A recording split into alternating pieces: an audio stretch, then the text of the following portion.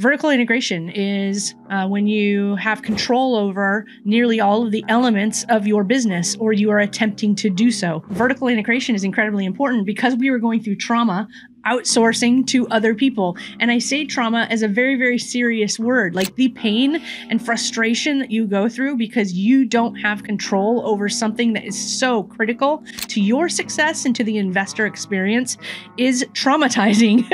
And, there was just some, real pain involved in those scenarios. And so one by one, we were just like, we have to bring this in-house. We cannot allow this to happen. This is not the way we're building a business. This is not who we are. This is not the product that we represent. And just bit by bit, we're just like, bring it in. I don't care. I know we're going too fast, but we have to do this for us, our reputation, and our investor experience.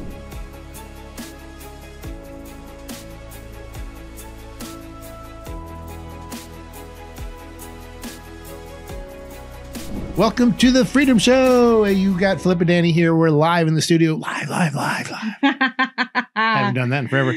But welcome to another exciting episode of our podcast, The Freedom Show. Yeah. So Flip and I wanted to come to you today and talk to you about vertical integration. I know that we do a lot of banter usually at the very beginning, but I want to dive into this topic because it's so incredibly important. And it's something that we did on accident, but it's proven to be that it will be the reason for our gigantic, amazing champion style success. Right. And why we attract so many investors to work with us, and why we are achieving all the things that we're achieving. Right. So before you start though, I want to say something that you don't even know I'm going to say. Yeah. I remember when we started the company in our house in Westchester, and you showed me a video of the guy in Florida. I don't need to say his name, but anyway, he ran a company that's very similar to what we're running now. Mm-hmm. And he took a video and he walked up and down the hallways and he walked into each office and introduced everybody that was in each office. Yes. And when he went into the property management company, he introduced the people that were running the property management company. And when he left and he walked back in the hallway, he looked right in the camera and he says, always make sure that you own your property management company because no one will take better care of your properties than you. And I'm like, wow, that's so amazing. And just like, wow, this guy is so awesome. He's got all these companies all under one roof. Man, if we can only get there someday. Little did I know, less than 6 years later.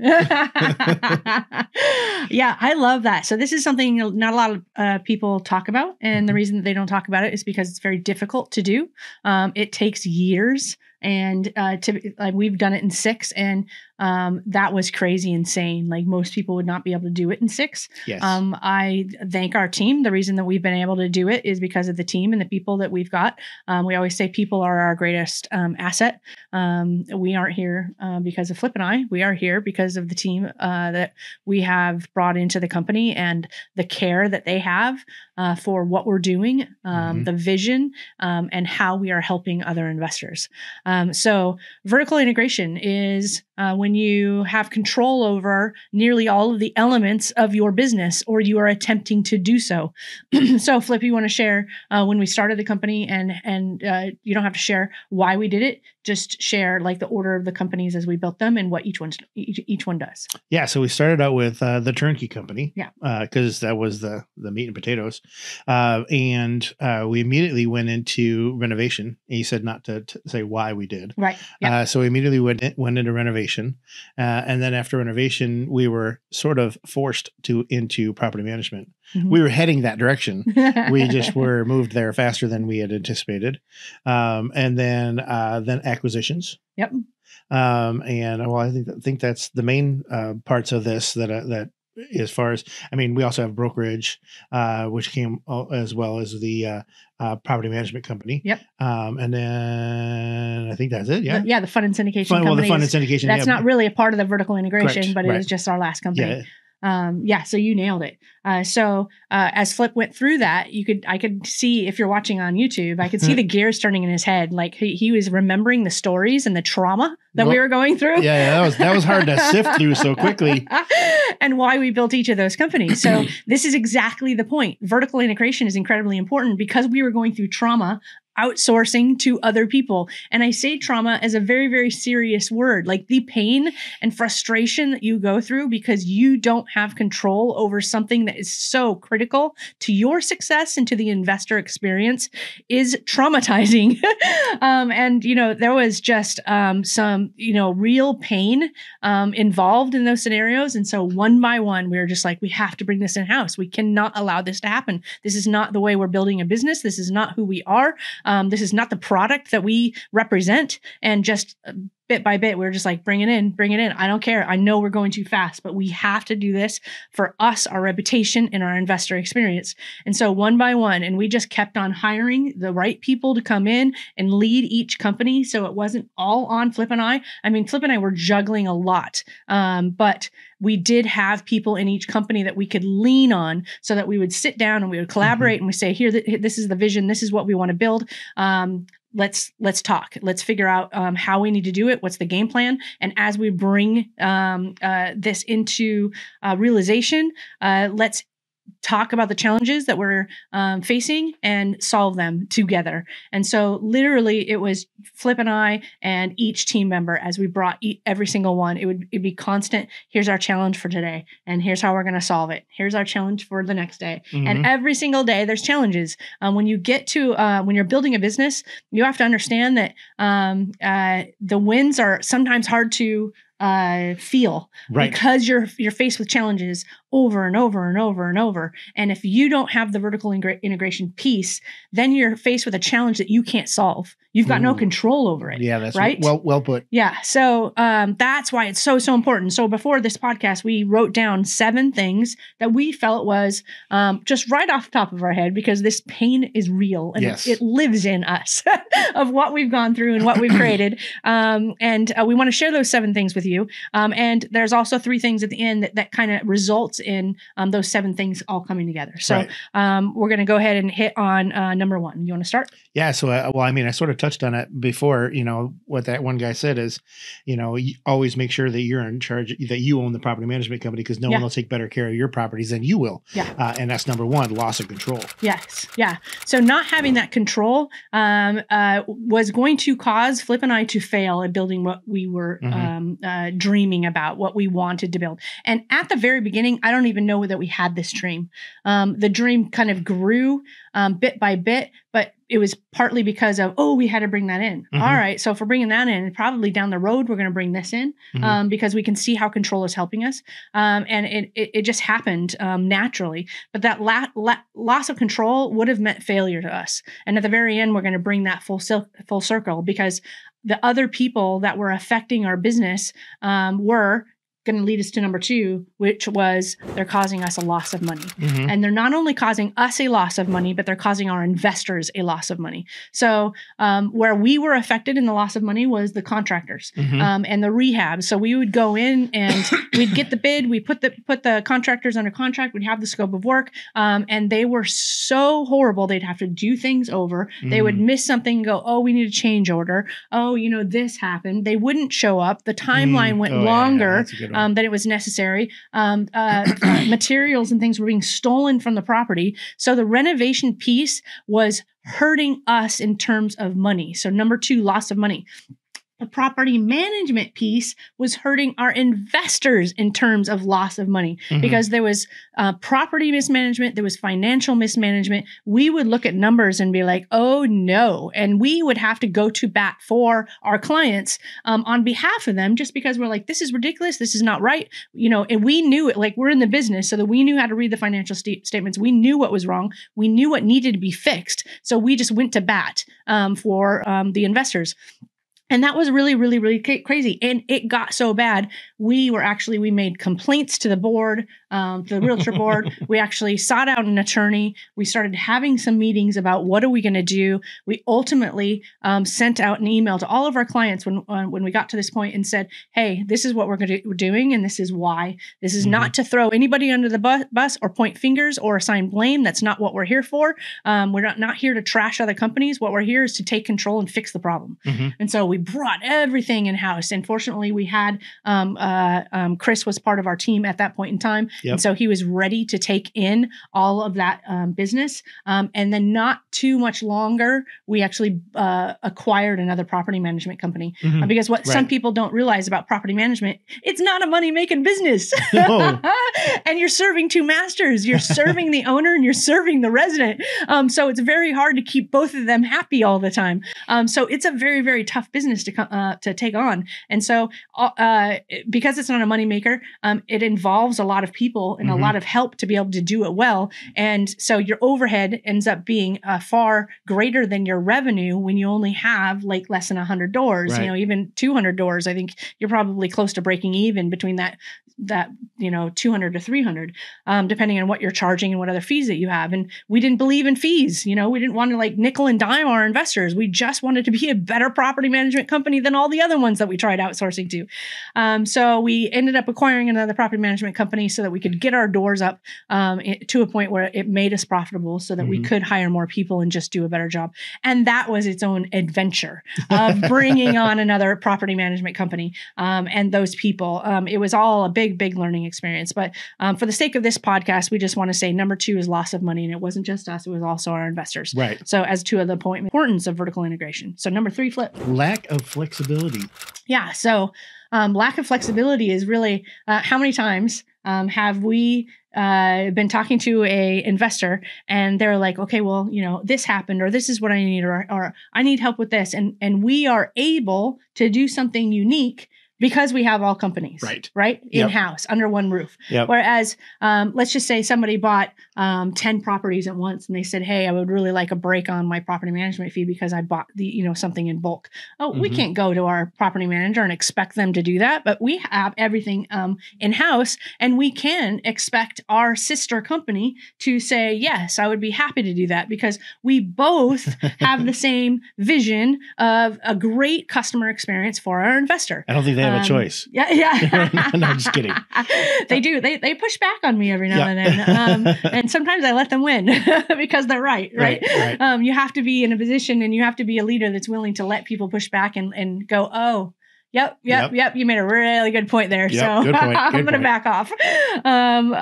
But yeah, we still have that flexibility. We have the opportunity to sit down with team members and talk about things and have all of our interests pointed to the investor and the company. And so whatever decision we make, if it's a win for the investor or a win for the company, we get to do it and we get to do it easily as opposed to bringing somebody else in. So that's the flexibility piece. So vertical integration, number 4 is you have cost savings. And so what I mean by this is we've got all of these companies. So guess what? With our overhead, you should see our overhead tracker. It's hilarious. We have an overhead tracker and it's got companies and tabs on on the overhead tracker. And every single company is a different tab. And then we have a summary tab at the very, very front. And we've got people who work across the entire family of companies. So that's the advantage is you get to hire one person that can help maybe 1, 2, 3, 4, maybe all 6. Yep. It doesn't matter. And so you have one salary that gets split among the companies that person is working for. So there's lots of different ways that you can do this, but we won't go into all of them. The key here is that we have more control over being able to hire more people because we have more places to put them and save money because, for example, our main Freedom marketing company that's marketing our turnkey product doesn't have to carry the weight of a salary if that salary can be shared by 3 other companies. Right. So when I talk about our overhead tracker, like if you look at all of our employees and team members, then you're going to see like Tiffany's our transaction coordinator. And so it'd be Tiffany and she works 60% in this company. And then on the next tab is a different company. And Tiffany, she works, 30% in this company. And then another tab, she works 10% in this company. Yeah. So we look at that and we're able to take Tiffany's, salary and allow every single company to share 60, 30, 10 of her salary. So it's just carried, throughout those companies. So the cost savings are huge. We have other opportunities, like because we have property management and we have renovations, we've got opportunities to buy materials in bulk. And we have the opportunity to store a warehouse with the materials that we use to renovate the property. So the property management company can very easily replace things because we have everything in storage and in the warehouse. So keeping those property standards in line all are have to do with cost savings. So that was number 4. Flip. What's number 5? Well, before we go on, I think Tiffany's going to start to get a complex because we're always we're always using her as an example. We know she's always listening to the podcast. Well, there's also out, more Tiffany. than 60 other team members, but Tiffany just happens to be the one that's she's always top of mind. I wonder why. All right, I do talk to her a lot. Yeah. Number 5 is accountability across all companies. Yeah. So this is a big one. I'm trying to think of a funny story. Chris, I talk about Chris a lot too. I talk about the people I talk about are the people that I interact with so much. Right. Good thing. Chris and Steve are going to be the ones that we tell the story about here. So Steve, when he was moving up into in the company, he was first our punch list guy, and then he moved into the renovations manager. At the time, Chris was managing IPM. So think of it this way. So renovations is taking care of a property and doing all the renovations, and they're passing it off to the property management company. Property management company then has to put a resident in that property. Chris or somebody on his team is walking a property and going, "Oh, yeah, no, this is not done. There's issues here." And then there's that, "Oh, but we're one family of companies. I know I don't want to call somebody out. What do I do? How do I handle this?" And we have gotten to the point where we just don't care. Yep. And literally there's like this, nope, it's not ready. Push it back. And then Bulldog ends up getting it back. They have to go back out. They have to fix whatever happens. And then there was one time where it was the opposite. Bulldog had handed off the project. It was good. Property management, they didn't have time to get somebody out there. And in between the time that they got somebody out there and the time it was handed off was enough time that something happened to the property. Mm-hmm. And so I can't remember exactly what happened to the property. It might have been a storm or something like that, but something happened. So when they went to push back to our renovations company, the renovations company you ain't pushing it back to us. You guys signed off. You said this was done. You passed your quality check. We are out. And so guess what? IPM, our property management company, was now held accountable to what happened to that property to get it fixed so we could get the resident in there. So that accountability across companies is fantastic. Because Can you imagine us going to an outside property management company and try to hold them accountable? Oh, yeah. Oh, man, what a pain in the butt. And I think we did try that with 5 different companies. We did. We'd be eating all the costs 100% of the time, right? But now it's a shared responsibility, and each company has to stand on their own as far as profitability and what they're doing, what their expectations are. So they know, oh, crud, I screwed up, and that's now going to cost our company. And that, when we look at our P&L, we go, hey, what's going on over here, IPM or a BDR? What are you guys doing? And they start evaluating the challenges that they had that last quarter and start fixing them. So that accountability across companies is pretty huge. Mm-hmm. All right. So did you do that one? I did that one. Okay. Yes. I'm doing that. I do the odd numbers. Okay. All right. Number 6. That's funny. It is, isn't it though? Okay. Number 6 is efficiency. So an example of efficiency is what we always say, right? You can run down the hall.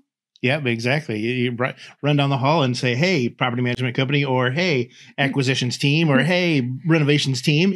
Everyone's right under one roof. Yes. And it's just so nice to have it that way. It is. Also, our systems. Right? Like Podio is one example. Yep. Almost every single company uses Podio. Yep. And so our ability to communicate within the team, also Google, the Google Suite, we have Google Chat and Google Meets. Our ability to communicate across all companies is huge because everybody you don't have to call up the property manager to go, what's going on with this property? What have you done? You can go just tap into the system and just go, oh, okay, I see. Or you can run down the hall and just ask them if you can't tap into the system. Same with Bulldog. You can access the spreadsheet that says, here's where we're at on the renovation. Here's how long we anticipate it's going to be. So that the sales teams knows what's coming down the pipeline. So when they're talking to investors and they go, oh, I'm just looking at this sheet. It looks like in the next 2 weeks, we're going to have this or this because we'll have people calling and saying, hey, I really want a multifamily property. So do you have one? And the team can just look and check it out. So that efficiency across the board of communication and ability to serve our investors, because we can just jump into the systems and be able to see mostly everything. And what we can't see, we can run down the hall and find out what it is, or jump on a very quick, video chat with whoever it is, because everybody prioritizes the family of companies. They're not like, I work for property management and I'm not going to make time for you, Mr. Renovation Company, right? They know that we're one umbrella, we're one team, and everybody prioritizes the team as a whole, because that's what serves our investors. That's what serves our company and the success that we're going. Well, even the meeting we had yesterday. In that meeting yesterday, we had a member of FFC. Right. Yeah. So it's Freedom Family Investments, but the fund and syndication he's side part of the fund and syndications. You had the CEO, the CRO, the vice president of client or investor relations. Client. What's his title now? Yeah. Chris, we're going to kill you because your title is so long. Man, it's a vice president. I think it's vice president of customer relations and asset management. So he was there. We also had one of the heads of the Bulldog, which is the renovations company. Yep. We also had an integral part of IPM, which is our property man. That was in one meeting. And the financials, the fund financial accountant. He was in there too. Oh yeah. And he was there too. And they're all part of the team. Yeah. But all in different companies, but all in one meeting, because in that meeting, we needed different pieces of the puzzle. How hard is it to get your attorney and your tax guy together, into one meeting? They're like two sides of a magnet. You can't push them together. Sorry for those of you that are just listening and you can't see me. I'm trying to put my hands together. So that's a perfect example of how difficult it is to work with an outside company and get them all in one place, where all we have to do is set meetings on a calendar, and everybody, again, priority number one is the family of companies, not your company. So we all jump into whatever meetings that we need to be in. We make that a priority for the company as a whole, for our investors as a whole. And then number 7 is you. Yeah, and it all comes down to teamwork. It's the teamwork, the vision, and I like the word, the coherence. Because it's making sure. Well, because you can have a team, but if the team doesn't work together, it's not really a team. Just a whole lot of individuals. Yeah, and learning lessons. Like remember back in the day where it did seem like we were fighting against each other a little bit. Oh yeah, back in the day when I rode my horse to work. But we've built the team, and it's taken. Today's team compared to when we first started, it's much different. It's much more coherent, I guess. Since you use that word, we're much more of a team.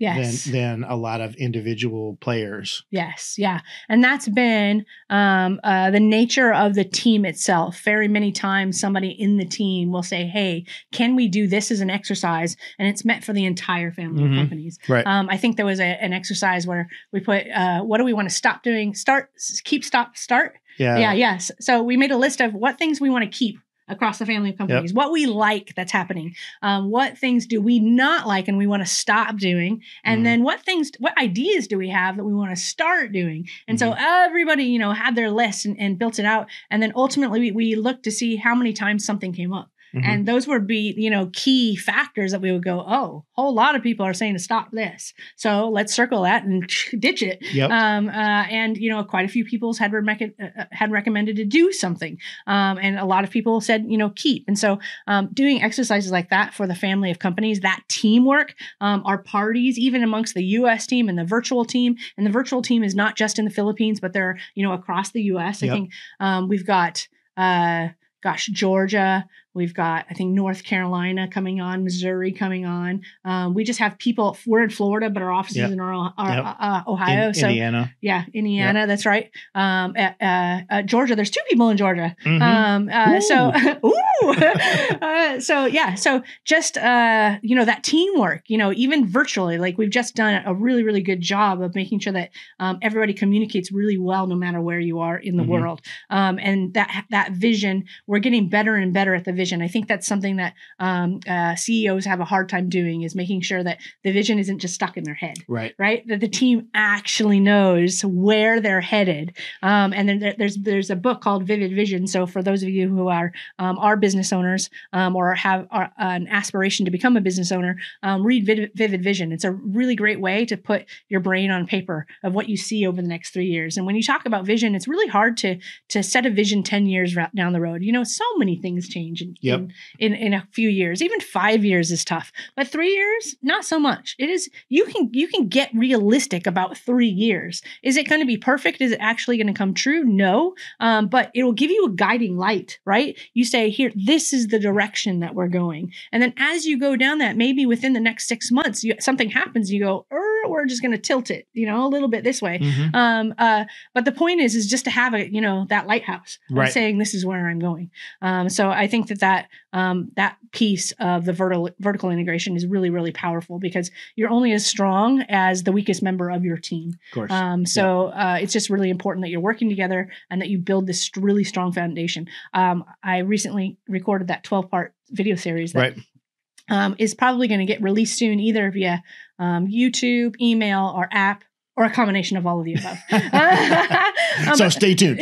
So that 12-part video series was really meant to be short video segments that kind of said, hey, like, for those of you who don't know us, or those of you who do know us but don't understand what we've built here, let us show you what this vertical integration looks like. Let us show you the foundation that we've built that is so freaking strong. Just try and topple us over. You can't, because we're so super strong, and we've just built this foundation that we are able to control all the pieces to the puzzle, and not every single piece, but most of the pieces. I would say the most critical pieces. And why this is important is because these 7 things that we just went over is ultimately the reason you succeed or the reason you fail. Right. So at the very beginning, we said we could have failed because of the people that we had outsourced things to. If we would have had kept it in their hands, we would not have made it this far. We had to bring it in-house. Just the first 2 alone. Yes. Renovations and property management. That's right. And that goes to risk mitigation. When you're building anything, when you're investing in anything, you always want to mitigate your risks. When I'm on the phone with investors, I tell people why we do volume. Why? Because it was a risk mitigation piece for us. It was, I know in real estate, things are going to happen and it's going to suck. We're going to peel back a wall and go, crap. And it's going to add 5,000 to our, our rehab budget, or 10,000, or whatever it is. We've had septic, issues. We've had plumbing issues. We're just finishing up 2 plumbing issues at 2 of our apartments that were unknown, and we had to get the city involved in permits, and it was just insane. That's going to happen. That's real estate, folks. So if you want to be an active investor and deal with that crap, join us. It's crazy. It's a wild ride. If you want to be a passive investor and not deal with all that stuff, that's actually who we serve. That's what we love. We love the passive investors because we're willing to go through those things because we've gone through them enough. It's normal to us. We know we're waking up. We know we're getting exposed to the challenges, and we know that our job in our business is to be problem solvers. All we're going to do is get up every single morning and solve a problem and solve another problem, solve another problem. And that's how we keep on growing, is making sure that the companies are in a good place. Our investors are in a good place.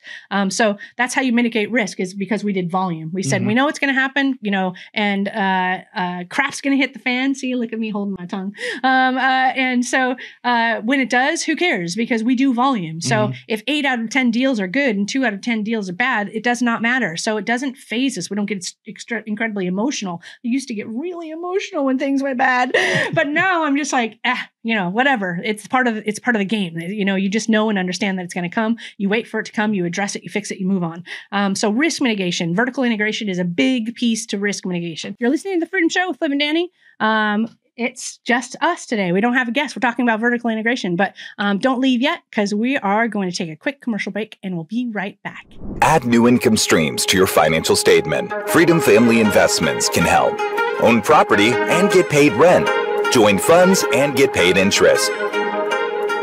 Wealth is well-being. Own your own future.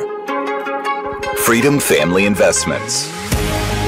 Get more time to focus on what matters.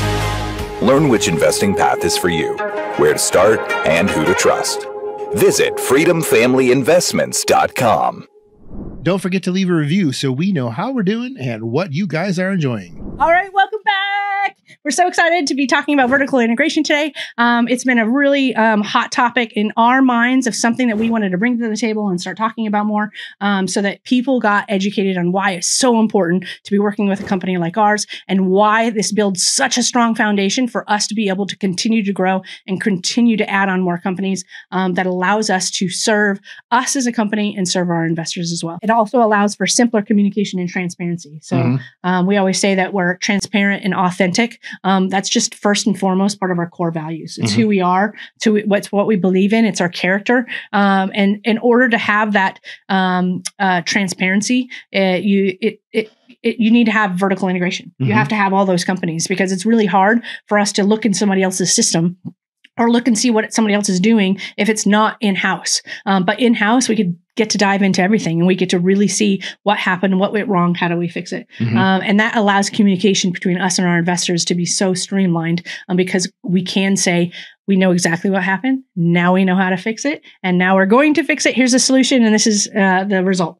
So those things are incredibly important. So the reason that we thought vertical integration was so important to talk about today is because over the last year, as the market has shifted, we have seen, number one, projects fail, whether it was fix and flip investors or hard money lenders having defaults on loans from fix and flip investors, or multifamily syndicators struggling with their deal because they underwrote it and they thought it was, good, but they got a bridge loan, or they thought it was good, but they didn't anticipate this the inflation environment. They didn't anticipate the rising material costs. They didn't anticipate the rising interest rates, and there's a lot of things failing. And I'm not here to point fingers and say that those are bad investors, because you simply don't have a crystal ball, right? But the better investors, the people that you want to be aligned with and working with, are the ones that are taking control of as many pieces of the puzzle as possible, so that when things like that happen,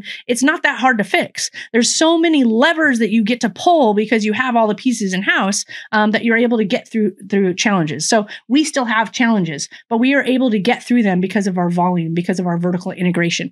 And we have partners, in fact, on a building in Mississippi, and they have, I think, over 2,400, probably up to 3,000 units now, multifamily. And they said we were outsourcing to other property management companies, and every single one was failing to our underwriting standards. And so we had to bring it all in-house. And this is during her pregnancy even. And so she was like, what a wild ride. But at least I didn't have to think about the fact that I was pregnant. And what am I going to do? There's a child coming.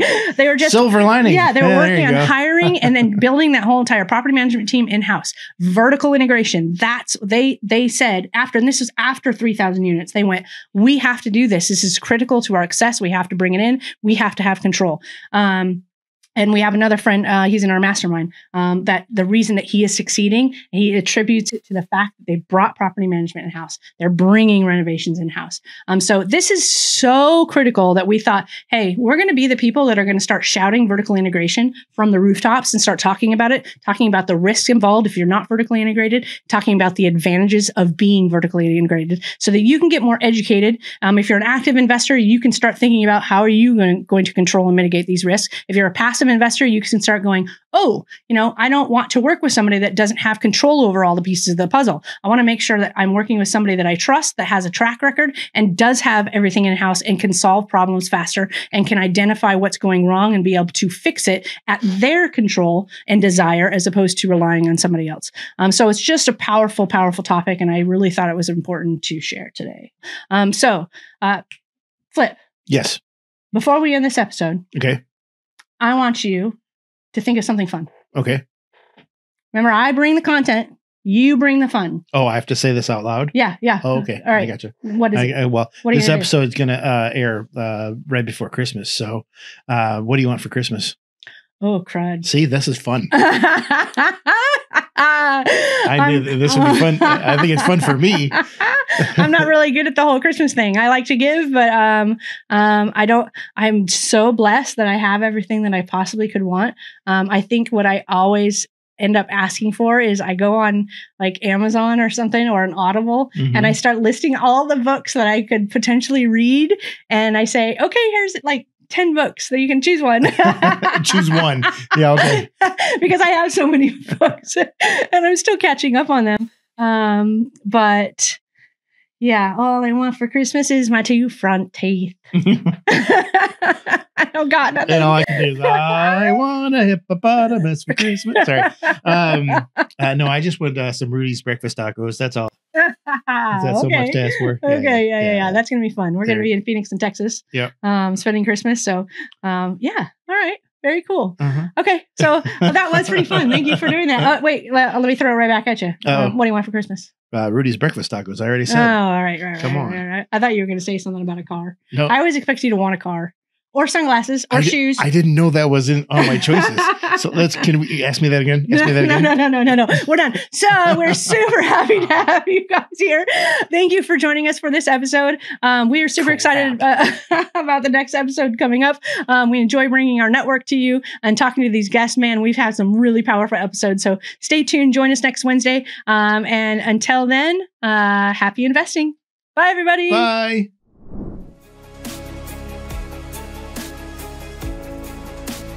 Nothing on this show should be considered specific, personal, or professional advice. Please consult an appropriate tax, legal, real estate, financial, or business professional for individualized advice. Opinions and information on the show are not guaranteed. All investment strategies have the potential for profit or loss.